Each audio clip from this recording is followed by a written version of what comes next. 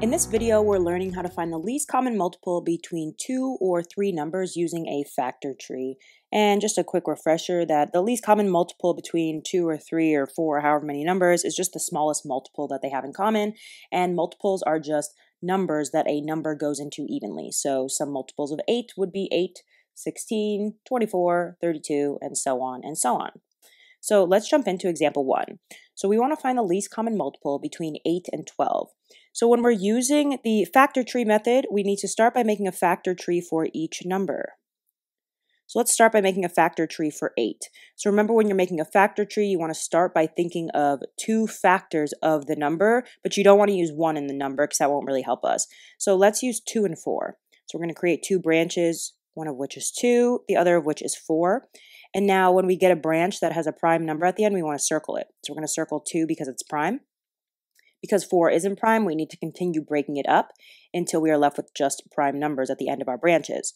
So 4 can be broken up into 2 times 2.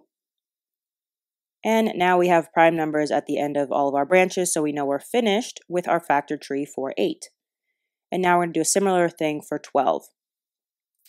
So let's break up 12 into 3 and 4. 3 is prime, so we're going to circle it. 4 is not, so we're going to continue to break up 4 into 2 times 2, and we are going to circle them. So what this means is that 8 can be written as 2 times 2 times 2. That's, times 2. That is the prime factorization of 8. And 12 can be written as 2 times 2 times 3. You just multiply all the prime numbers that we circled in our factor tree together, and that's called the prime factorization. Now, if we want to use this to find the least common multiple, what we want to do is take each number that shows up in either prime factorization, and we want to take however many times it shows up the most. So let me explain what that means.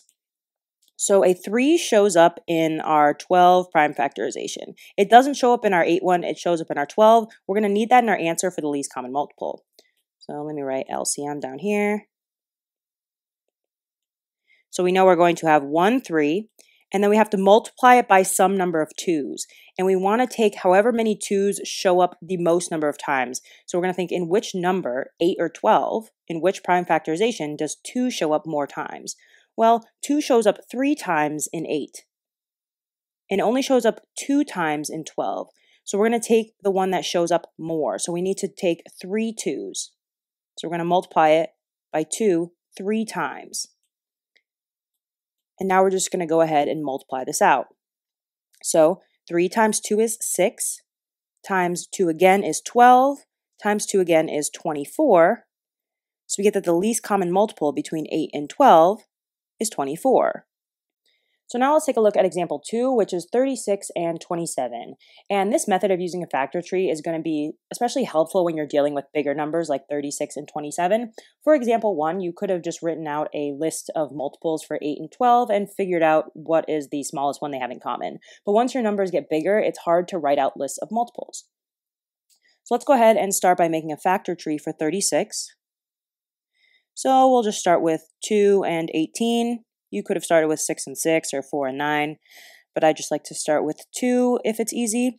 And now we'll break up 18 into 2 and 9. And I should have circled this branch because it's prime. 2 is prime here, so we'll circle this. And we'll break up 9 into 3 and 3.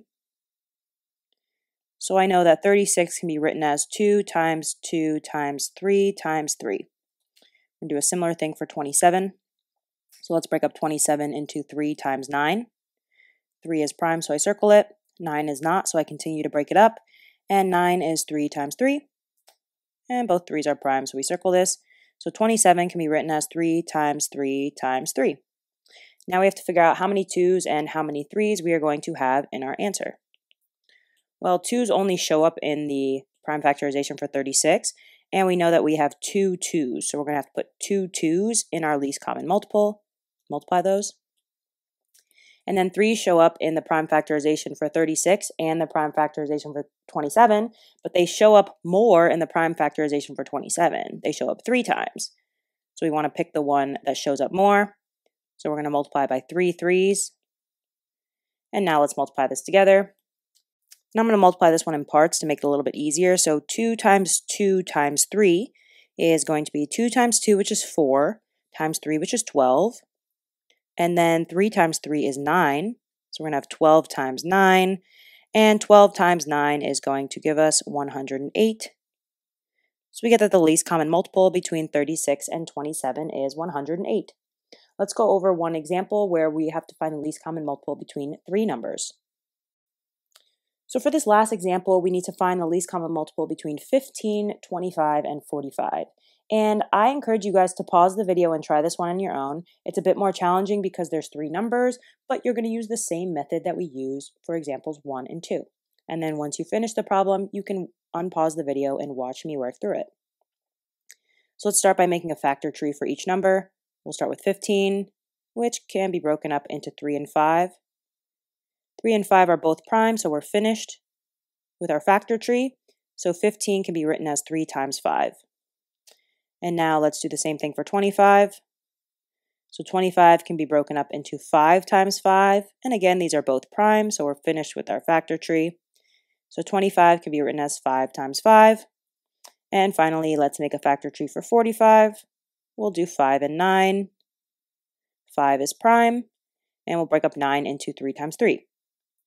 And 3 and 3 are both prime, so we know we're finished here. So we get that 45 is equal to 3 times 3 times 5. And now we're going to have to find the least common multiple. So 3 shows up in our 15 prime factorization, in our 45 prime factorization. It doesn't show up in the 25 one, but that's okay. We need to take every number that shows up in either of the, or any of the 3 prime factorizations that we wrote down. So 3 shows up in 15 and 3 shows up in 45. It shows up more times in 45, so we're going to use the 2 3s from the 45 prime factorization. So we're going to start with 3 times 3. And now 5 shows up in all 3 prime factorizations, but we want to take the one where it shows up the most, which is for 25. It shows up twice. So we're going to multiply this by 5 times 5. And now we are going to simplify this. So I'm going to do 3 times 3, which is 9. And multiply that by 5 times 5, which is 25. And if you guys can't do this in your head, that's fine. Feel free to use a calculator or write it down on the side of your paper. 9 times 25 is going to give us an LCM, or least common multiple, of 225. So hopefully this video helped you guys understand how to find the least common multiple using a factor tree. If you want more practice with problems similar to the ones we went through today, check out the link in our description for a free practice worksheet.